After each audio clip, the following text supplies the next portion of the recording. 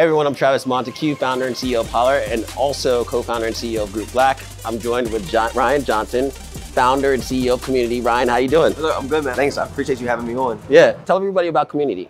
Yeah, so Cxmmunity, our organization is, our mission is to increase representation of minorities in the esports and video game industry.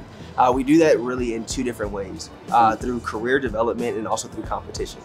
So we've taken the time over the last few years where we've built out curriculum and actually are partnering with institutions like the Boys and Girls Club, as well as underserved K-12 institutions and HBCUs, where we're exposing students to careers within the gaming industry, where they can work within technology, within legal, within marketing, but using that lens of gaming as an engagement tool. Yeah. And then also we own and operate the HBCU Esports League, which is the largest collegiate league for minorities in North America, working with major brands like Discover, Verizon, and also Nike, where we create this weekly program where we're currently averaging about 700,000 viewers a week, and really are able to showcase these students and their skills and represent their institutions. Yeah, so your background wasn't media or advertising or anything like that. No. So what made you, how did you get here? Yeah, for sure. So my degree was actually in pre-physical therapy when I graduated from school.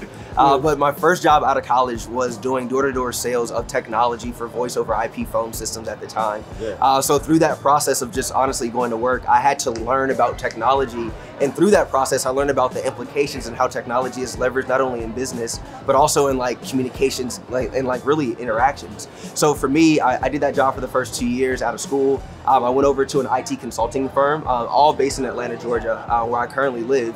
Did that for 2 years, learned about cybersecurity, learned about data analytics, about cloud services. Simultaneously, I went to graduate school at Georgia State, where I got my master's in sports administration. Because for me, I always wanted to pair my love for sports. I played basketball my whole life, played basketball in college, and also my passion for video games. Yeah, I was going to say, you were a gamer, yeah, right? Yeah, I grew up an only child, so if I wasn't playing basketball, I was playing video games at the house, whatever. Yeah. So it was really blending those two worlds together. And right around 2018, 2019, I learned about the industry of esports, which was literally the combination of sports and technology. Yeah. So, kind of fast forward, January of 2020 is when I full-time left corporate America, started Cxmmunity, and then of course a month and a half later, we're in a global pandemic. Yeah. And that is kind of what led to us being here today. Yeah. You're increasing knowledge, you're increasing exposure to HBCUs, to Black young people, right?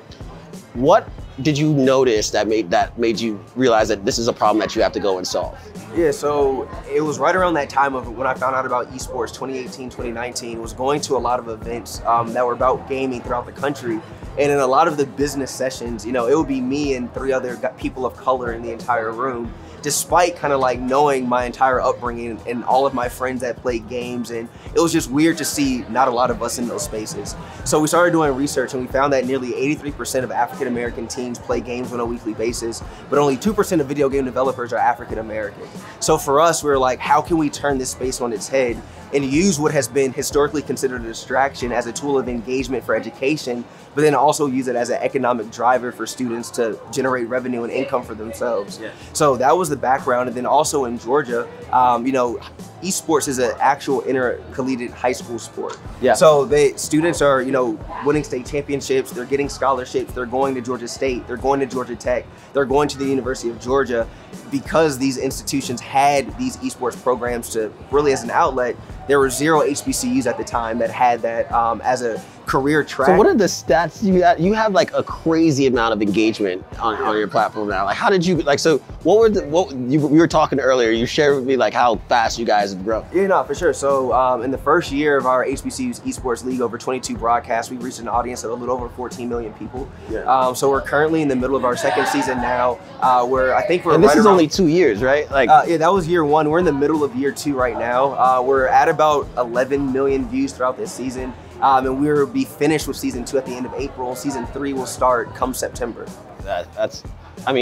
Just think about in year 1 to go to 14 million, that's insane. That's really insane. And that to me, you're harnessing the power of the culture, the HBCUs, just exposing something that's already innate to the community. Absolutely. Right? To your point around that the Black community does play games. People of color do play games, and they played a lot. I remember when I was young, that was at the time, it was I knew where everybody was at, where all the bikes were, right? And I was all right, we're about to go play some games.